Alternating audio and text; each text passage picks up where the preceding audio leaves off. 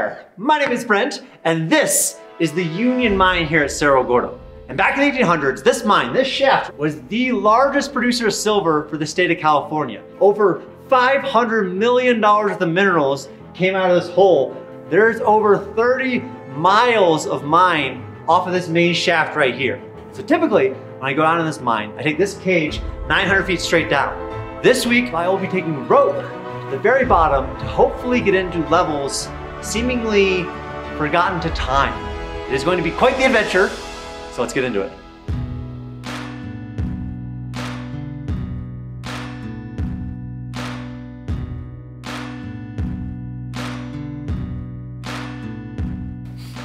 All right, so my initial mission in this adventure was to rappel, to rope down 900 feet. That is the entirety of the Union Mine. And the Union Mine is by far the biggest mine here at Cerro Gordo. And off of that 900 feet branches close to 30 miles of mines that just honeycomb everywhere underneath this town.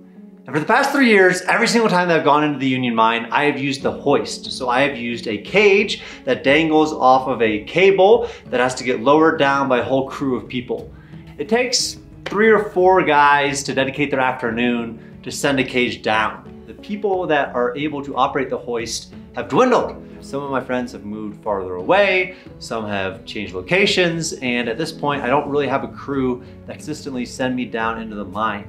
So that means I am blocked from entering what is pretty much my favorite place here. Under a month ago, a guy named Robert Sloan came to town, and Robert is a historian by hobby and kind of by trade that for the last few years has been researching Cerro Gordo from afar. And when he came here, he presented all sorts of new things. It seems that there's potentially 4 levels below the 900-foot level. Looking at the maps and researching it more, it would seem that one of these levels, maybe the first level off of the 900-foot level, would be at an 1130 level, which would indicate a drop of 230 feet.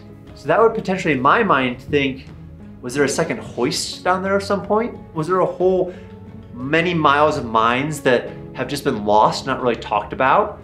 It's just such an important part of the history here. Nobody alive has been into them, and it's just this mystery that is just too good to give up, you know? It's just enough to prompt me to order 950 feet of rope and to think about ways to get to these levels. All right, I'm heading down the hill, so I'm picking up something very exciting. That is 950 feet of rope. And many of you have always asked, why don't you just use the ladder? The ladder's broken for like 20-foot stretches, so that's not a good idea. Some of you have asked, why don't you rappel? Because I'm terrified of rappelling down a 900-foot hole. Imagine a 90-story building. Imagine putting on a rope and a harness and then just looking over the edge of a 90-story building and then just slowly letting yourself down the side of it. I think over the times here, I got a little bit more comfortable with ropes. You know, I've roped down a 300-foot shaft that had nothing to put your feet onto and you're just dangling in a void. I've roped down the Jefferson chimney, the main ore body here. I've gone at least 700 feet down that on ropes, going on old sketchy ledges, around old ladders that are really dangerous. And so my repulsion to the idea of rappelling down 900 feet has eased, let's say, over the last 3 years. Tomorrow, I have a delivery of a rock blaster to help me get past some potential collapses. Stay tuned. We're gonna have a big, big adventure. All right, there it is. There's the rope. This is key to our adventure. I'm not gonna open it down here, but this is 950 feet of static rope. And I just dropped off this. This is our blaster. Let's take it inside the Keeler property, check it out. Now, obviously dynamite you cannot have unless you have a blasting license, but rock blasters, it's like just underneath that, that gray area, so to speak, and they are designed to break big rocks at construction sites. And essentially they work like dynamite did back in the day. You know, I've gotten to collapses where big rocks have fallen, they're too big for me to move, but if I were to blow up these rocks, be able to move them, then potentially I could get to areas that I had never gotten to before. And we have the micro blaster. In addition to that, we have explosives. This is what's going to get us into the lower below 900 level, is these little capsules here. And this bad boy, when you put one of these at the end, boom!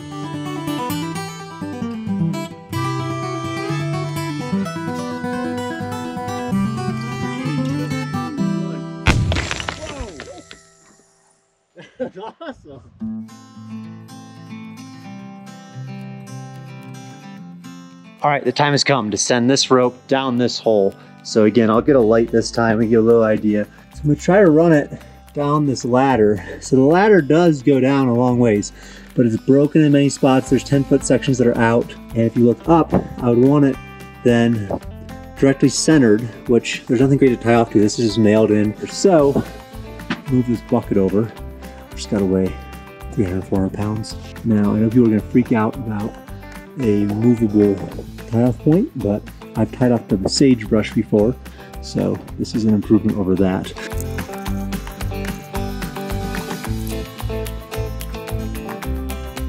The main thing that I was concerned about was just the amount of gear that I was gonna have to bring down, and I needed more rope. The day before, I started thinking more about the descent, so I decided to do a little trial run. And on this trial run, I learned 950 feet of rope is very heavy. And so the type of descender that I have kind of coils the rope through it in order to allow it to create, friction and to slow you down as you're going down. But to do that, it needs a loose end. It can't be extremely tight rope. And so the descender I had would not allow me to descend down with so much rope weight below me. And so, after a little bit of thinking, I realized that I was gonna need a few spans of rope. And so, went down to Lone Pine, got another 200 feet of rope. And so with that, I started kind of piling everything together.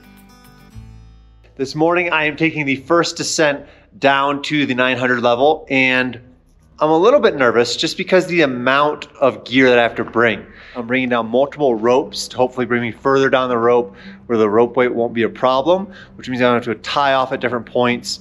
I also have to bring the rock blaster to potentially break up any rock, get past the collapse to get down to these two lower mythical levels that we have to get to. The problem is over here, if you look, is that some of these areas down this shaft get very tight.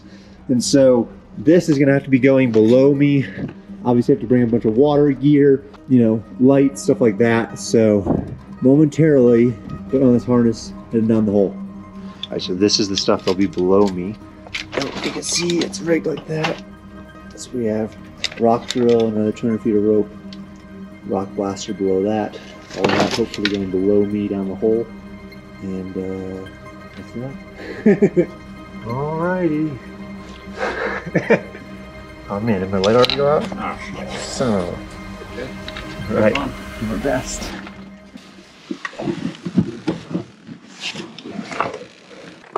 Backpack's already stuck on a nail. And so I started down, and I would stay. Very quickly I realized the claustrophobia that would haunt me a little bit later on. Woo! Oh, that's terrifying. Yeah, I'm just past the tight spot. There's one more about 10 minutes away, so I might radio once I get past that. Yeah. All right, that's fucked up.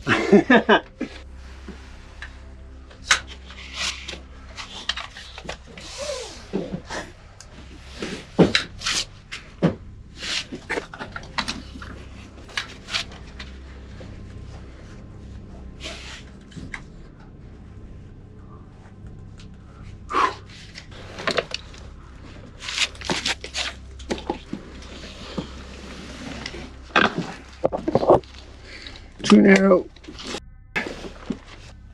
Oh, gross.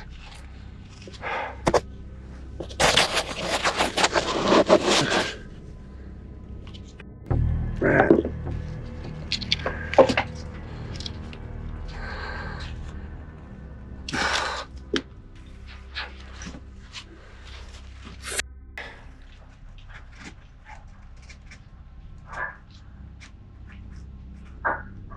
All right, we made it down to the 86. That's 86. Oh, and up. Looking down. So, 820 feet to go. That's crazy. I can't get through, so I'm trying to figure out a way through this tight spot. Okay, just checking. Yep. 10. Let's see. What am I doing here? the very first box I got to, which wasn't one of the narrowest ones, immediately my shoulders were just compressed by how small this box was. When your shoulders being compressed, you're on a rope 900 feet below you, was terrifying, but it was also invigorating at the same time. All right, so just below the 86 is too tight to get through here. So I have to go back into the main shaft, which is scary, but that's, I think, the only way past this tight spot, which hopefully then I can swing back to the ladder afterwards, but this is too tight in here. So I have to go out there. All right, next check-in, we were at the 200 level. You can see it's all boarded up, and that's where we snuck in above it. So the view up, looking longer, 200 feet down, 700 feet to go. The rope weight on this is still way too much for the descender to work right.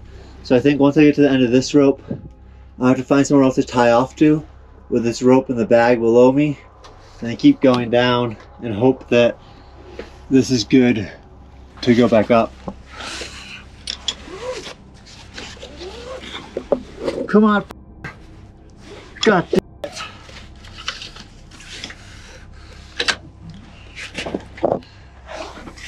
And so as I was making my way down, I was finally able to relax a little bit right around when I came to the end of my first 200-foot rope. I had the rest of the rope dangling in a rope bag below me that I needed to somehow secure to something safe. I needed to then lower down my next rope. Then I needed to transfer from the rope I was on to the other rope. And during all the kind of confusion over what to hook into, what not to hook into, I ended up dropping my rock blaster. All right, so I am changed over to the next rope. A rope change mid-descent is never very fun, but we're probably about, I don't know, 300 feet down now, maybe 250. Still too much weight on that cord. So I'm gonna go to the end of this next one. I unfortunately, in the transition there, I lost a rock drill. Or no, I lost the power blaster. I have the rock drill, so I'm hoping that's still in decent shape when we get down there. Hard work. You know, this thing that I was so excited about, you know, that I dropped before I even got to the very bottom. And it was just hilarious and annoying at the same time.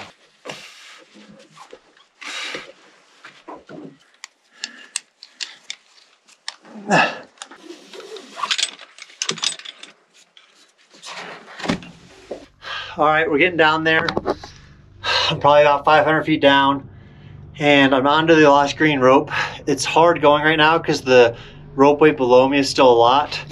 My head mount GoPro ran out of batteries, so I'm hoping that this descent goes smoothly with this thing. It's a lot of pressure on this descender right now, but as you can see, still a lot to go, but we've come a long ways.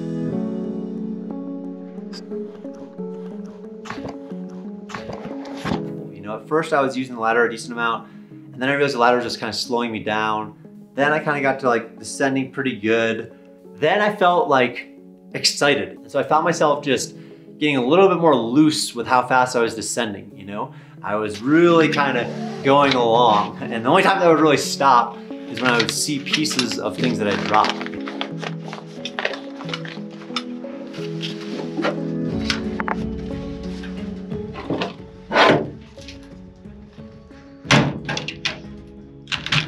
By the end, I was having a blast. I have to say that I was having just like this fully free and enjoyable time, just going down, just with the highest expectations of everything to come. You know, with the idea that who knows, you know, that unknown exploration feel that just, I don't know, always puts me in the best mood.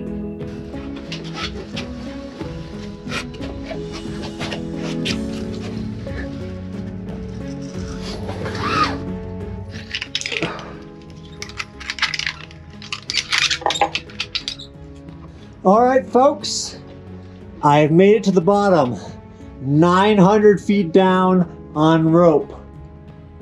And it looks to me like our blaster, let's check it out, may still be operational. And once again, welcome back to the 900-foot level. Woo! All right, folks, we did it. We are down 900 feet into the Cerro Gordo Union mine only by using rope. Was terrified to do it, but we got down here. And it looks like most of our gear is intact. Now, again, I've been in the 900 before. Yes, we're gonna look around, we're gonna see some things, but really what we're after is new history. And that new history would be 2 new levels, an 1130 and a 1250 level below the 900. Nobody, since this mine is shut down, has been down to these lower levels. They're just an anomaly. There's lots of lore around them. There's few facts, but that's what we're down here for. That's what we just spent 3 hours getting down this rope to do. So let me drink a little water, collect myself. Let's go find some new history. And so luckily when I got to the bottom, I had pretty clear instructions on where to go. Robert, who had shown me the maps originally, had given me like street directions basically to exactly where this connection to a lower level should be. All right, let's go find this lower level. So now we gotta go this way, and we should go about 140 feet before we hit a cross intersection running perpendicular from this main tunnel. It's the 4-way intersection, exactly as described. So through this, we should have to go 290 feet more that way before getting to another 3-way intersection. But you can see this moisture is here. So there's the potential that we need to go 290 feet this way. And as we went back this way, something I put here long ago is still here. That is a 1 million subscriber plaque from YouTube. It's still looking in very good shape. It's got some cool crystallization going on. So I still need to go probably another 250 feet this way. And we're looking for a 3-way intersection with a tunnel headed to the right. Oh boy, here we go. So we're probably 100 feet back. Or at least just collapse. So I said I can't go over this collapse. Oh, maybe I cannot go over this collapse. And this type of dirt, the rock blaster isn't gonna help very much with. This type of dirt is like clay. I wonder, I see a little hole. I am gonna peek up there, but at this point, we need another probably 190 feet, probably almost 200 feet more before we would get to the intersection that would lead us to the lower levels. So I am going to go up there. Now again, this collapse can only be 5 feet deep, so we dig through into there. But I was hoping to get a lot further than this before reaching a intersection like this. So this is just manpower. This is just digging and digging, but let's scoot up here.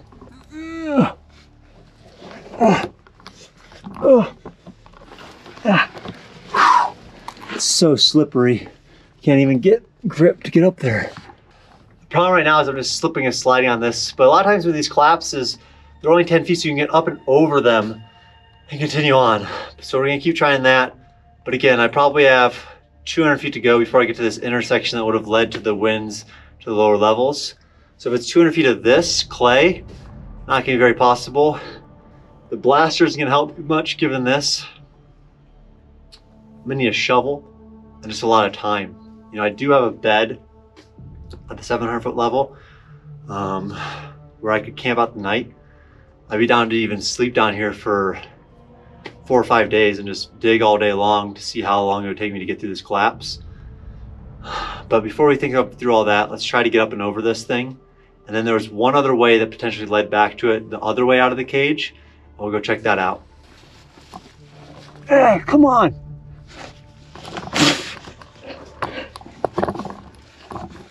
Looking pretty collapsed. This is gonna take a lot of digging. You know, we need 200 more feet to get through, but this could be 10 feet. This collapse could be 200 feet. And we know we need to go 200 feet to get to where the cage was down. And if you think, if it was descending 230 feet down, there could be tons of machinery over there. I mean, just stuff that no one even knew about. and just history. Obviously that was disappointing. You know, I was hoping that it was going to be a few blasts, I was going to pass, I was going to find a whole new hoist system. Maybe I was going to find where mules had once stayed down in the 900-foot level, and the wet rock was like a wet towel on my adventure. So right now we're headed north off that first intersection we got to. So I'll pace it on the way going back too. But this one is, there's a winds up there. I think that's where we up with the Diesel brothers. I wonder if that's potentially a different way into that same area. That seems like it's leading back that way. So obviously it's getting much more collapsed the further we go back this way. The rock in this level can be very much like clay. And again, with shovels, dig this out. Dead end. So far, not seeing a lot of hard rock that would make sense to blow up to get out of the way. It's just this clay that I don't think that the blaster would have tons of success getting any quicker through. This could potentially lead that same way.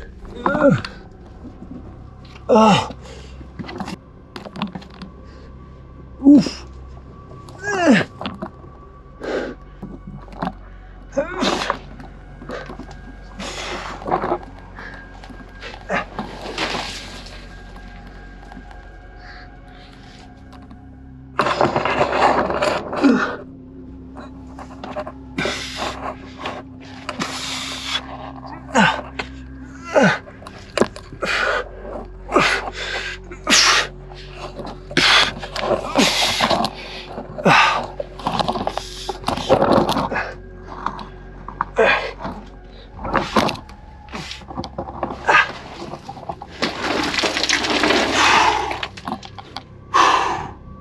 Fun level though. Right here is this intersection. We're going to cross reference the map upstairs. We're now going this way, and it says this way out, which I don't know that I believe. If we go this way, it appeared to off to the right another winds down that potentially got to another level. This way I remember being very collapsed. To the right, I remember them backfilling it quite heavy. Now this would be straight off and back the shaft. Very low ceilings.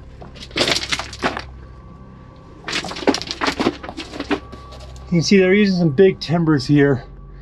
So again, passable with time, but just they're obviously concerned about something, and that's what they're concerned about, that much collapse.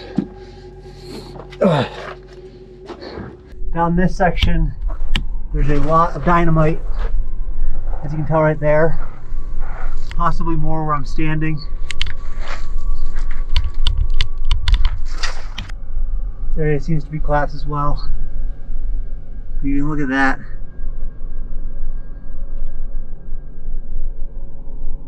So I'm 900 feet down here, and something that's been a game changer, whether I'm on a mine exploration like this or up in the town, has just been element. I bring this stuff pretty much everywhere. It's just potassium, magnesium, sodium. It's a very easy to use electrolyte supplement. They've been a huge supporter of the town over the last few years, and I just love it. If you want to try this out, they're giving everybody watching a free 8 sample pack. All you have to do is go to drinkelement.com/Brent. So drinklmnt.com/BRENT. And they're gonna give you a free sample pack with any purchase. If you don't like it, send it back. No questions asked. They're gonna give you a refund, but it's been huge for me. I think it could help a lot of you guys, and hope you give it a shot. We're back to the hoist, my blaster, my rock drill, and all that. A few things. One, I was able to get down here with rope only, which was very, very, very cool. You know, I've been afraid of heights pretty much my whole life, so to be dangling with a 900 foot of exposure below you is something that I'm just proud that I made it down here. Two, it seems that the way that the hoists were to go to these lower levels has about 170 feet behind the collapse. I know that the blaster that I brought down is not going to do tons of good given the type of rock that's back there. You know, this needs to be dug out by shovels. I think I can send some shovels down by some string, potentially. My plan was to stay down here for as long as it took to get through that collapse, just blasting away and moving rock. Now seeing that it's more of a clay substance, I need to alter my strategy a little bit. But I think the main thing that's accomplished in this route was just the fact that it can be done, that I can get down here by rope. That's huge. That is going to open up so many opportunities long term. But with that, I think today I'm going to pack up, drink some more water, head back up, and regroup.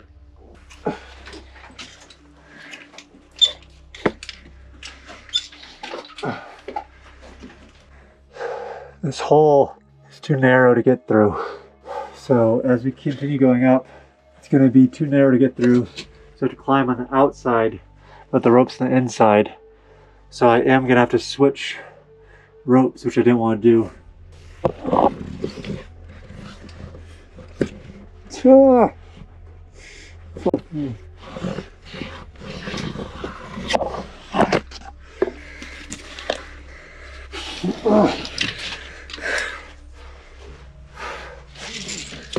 Ah. Ah.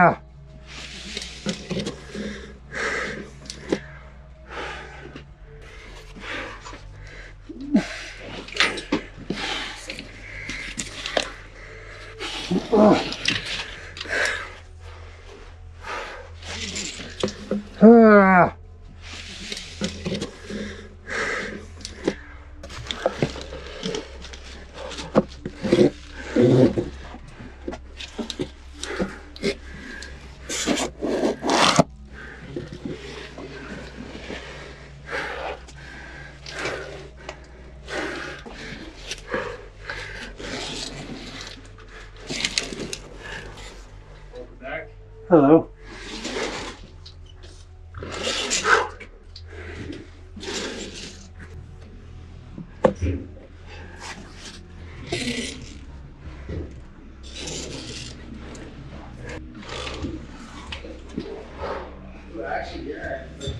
And I remember sitting there towards the end and just thinking, this isn't it. This isn't the end of this exploration. Obviously, there's been a lot of dead ends at Cerro Gordo over the last few years. For the longest time, I ran into a dead end with the cement trucks coming up the hill to pour the cement until Dave Sparks came and proved it was possible. We've had the road flood and get washed out. That could have been the dead end of the progress of the hotel for the year. We didn't let that make it a dead end. And so I think that there's always this constant tension between dead ends and progress. And as time's progressed here, it's been harder to make progress because I've reached more dead ends. But I think that time and time again, I've proven that pushing past those dead ends has led to something amazing, has led to the continuation of this journey that has been Cerro Gordo. It just builds your confidence and your self-esteem. That pushing yourself beyond your comfort zone is something that I've been thinking about a lot recently. Right now, my plan as it stands is to go down there, clear a big area for a base camp, figure out the logistics of sending a lot of supplies down there. I'm thinking supplies to exist for 3 or 4 days, cots, canned goods, water. Can we run electricity down there? Can we run a hard communication lines? This isn't the end of the 900-foot exploration. This is actually just the beginning of it. And so right now, obviously I'm riding on a pretty good high of what we're gonna do next. But I think before I go down there again, which I hope to do in the next day or two, I'm gonna check in with Robert. And Robert is the historian that sent me down there to begin with this idea of the 4 levels. I'll go over the findings that we have so far, and I'll hopefully develop a plan of where we're gonna go from there. Hey Robert, how's it going? Hey Brent, it's going pretty good. How about you? Pretty good. I wanted to kind of cut right to the chase and update you on the 900 level expedition that I just went on. Yeah, I heard you had a little trip, and I was excited to get that update. We'd identified this as the access route to get to it. Yep. But I had missed something, and I want to show you that because I think it's a big deal. Yeah, right here. They actually have it detailed. Whoa. It appears up to the 700 from the 900. With this, maybe on my next trip down, I stop by the 700 first and then go and see if there's something in that vicinity that would have led down. I mean, I get that drawings simplify life, but you should have basically a vertical shaft, 200 feet that you should be able to go down and reach the 900 from the 700, which is pretty cool. You actually see a stagger here, so it looks like, I'll try to get back over here. It looks like maybe there's a stagger below these layers, but it goes down to this this red layer that's much larger. That was it appears to be more fully developed during the Gordon times, the Gordon era. This idea of getting to these lower levels is just consuming me at this point. And so the knowledge that Robert passed on, that the 700 potentially leads to the 900, then down to the 1100, is huge. You know, I've been in that level so many times that if there is a vertical shaft, it's gonna be behind some collapse. You know, my biggest concern right now is getting all the supplies down there. If we're not using the hoist, if we're not using this thing behind me, then everything that goes down there needs to go down on a rope. And obviously, it's gonna be a very heavy load. So I'm thinking that I need to utilize existing materials down there, whether that's wood to potentially build shelves, beds, things like that. But no matter what, we're gonna find some new areas and we're gonna make some more history. All right, I'm back up here in the hoist house, ready to go back down the hole. And I kind of like the system we got going on. You know, I'm going down and actively keeping track of everything I see in a much better way than I did before. Coming back up, I send it off to Robert or maybe some other historians. He sends me back info that he's found out since the last time I went down. You know, in between me going down last time and going back down, we now know that there's 5 levels below the 900-foot level. There's not just 2, there's not just 1, there's actually 5. And this was found in an investor prospectus that Robert found. So I'm gonna get changed, head down there, and we are gonna see what we can find, and we're gonna see what the future holds.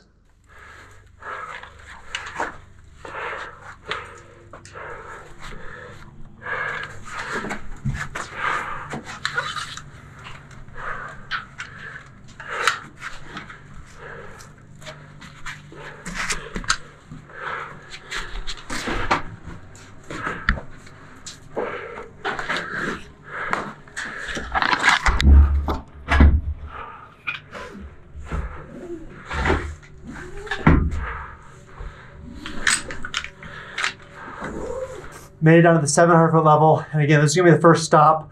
We're gonna go back here. I'm gonna try to see if I can find that connection from the 700 to the 900 that Robert pointed out in the prospectus. We are headed back that way in search of hopefully an easier way down. Then we're gonna continue down.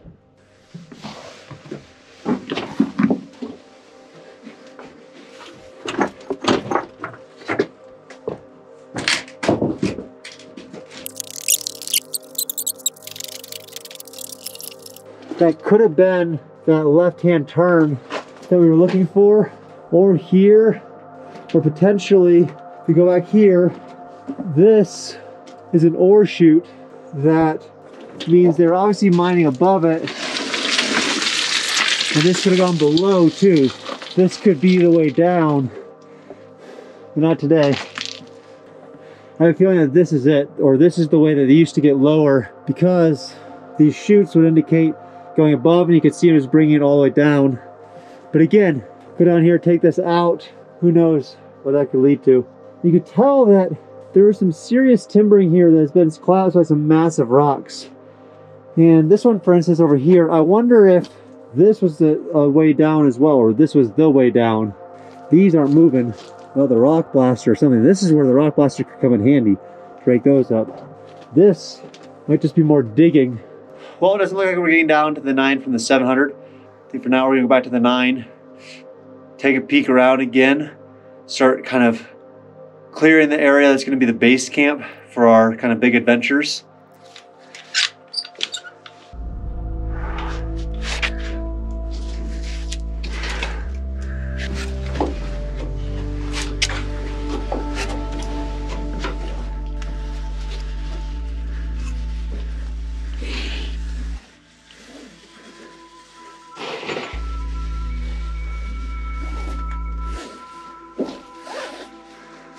First, I wanted to 3D map part of the mine. I think the gain the dimensions and comparing to those that we are operating with will be important. You know, the USGS did a report in the 60s on Cerro Gordo, and it is kind of the Bible, so to speak, for the Union mine. And it has a scale on it, but I've always wondered how accurate that scale was. And so I wanted to go down there with Polycam, which is using LiDAR information to kind of capture the dimensions as we go, to compare that to the scale that they have from the USGS to make sure that when we say we have to dig through 50 feet of collapse to get to this next area, that it's actually 50 feet. It doesn't end up being, 500 feet or something like that. I'm gonna do a quick 3D map from this intersection to the next intersection. So that way we have some dimensions to determine whether the dimensions that we're using off of Google Earth are working. So with that, let's get back into it.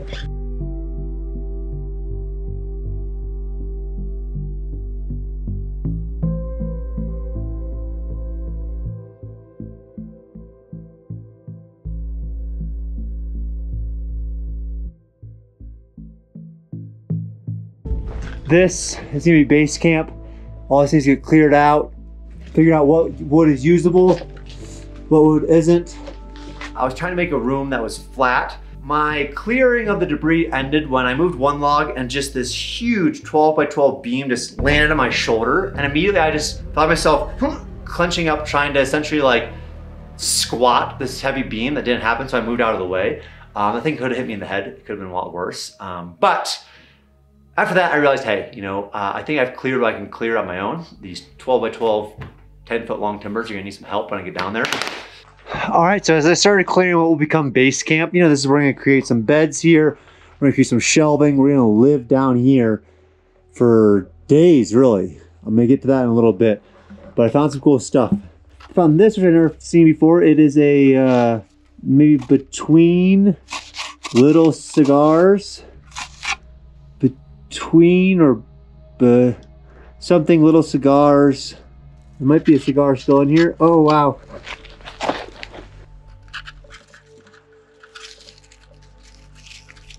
It says, Mr. Smoker, I'm smoking between the acts. Don't draw hard, just puff lightly. Then you'll enjoy to the fullest the extent, the mildness, and fragrance of these little cigars. Between Acts is the name of the cigar company. But there does appear to be a little bit of tobacco still in there. And that's really cool. So that was in there. 900 level. Use phone when in trouble. Ring, one long ring to the mine engineer. Don't use bell unless phone won't ring. That is awesome. That was just under a lot of debris over there. So I'm gonna keep clearing a little bit, but some pretty cool finds already just in the rubble. Yeah, when I found this stuff, I found this too, which is one of the highest quality pieces of galena I've seen. You can tell by how close those crystals are, that's a lot of silver content. So they're pulling some really good stuff out here. I might take this up actually and assay it so you can get an idea of just how fine the quality is coming out here, but that was one of the best pieces I've ever seen. All right, so that's gonna be it this week. I have gotten to the point where I need some help moving these big timbers. I am going to create a camp here where a few people can come down. We can spend the time needed to get into these lower levels, 5 of them we know, as well as map this level with using polycam and stitch it all together. So I want to create a space where it's gonna be possible to live down here, for a few days. To do that too, I'm gonna need a team. So if you have any recommendations on who I should bring down here, they need to be very experienced with mines, they need to be very experienced with rope, and very experienced in just generally chaotic settings, plus have the desire to dig through a bunch of collapses. It feels like every week up here recently we've just been discovering more and more history, and every trip down here I find something new and hopefully preserve something for future generations to look back on too. I think if we can get in these lower 5 levels, it's gonna unlock all sorts of information that we didn't know about this mine before. But with that, I'm signing out. Thank you guys, as always, for checking out these videos. I hope to see you on the next adventure. If you have any recommendations who to bring down here, let me know. I'm gonna drink some more water, some element, and start climbing 900 feet back up. So until next time, see you guys. Thank you all so much for watching this video.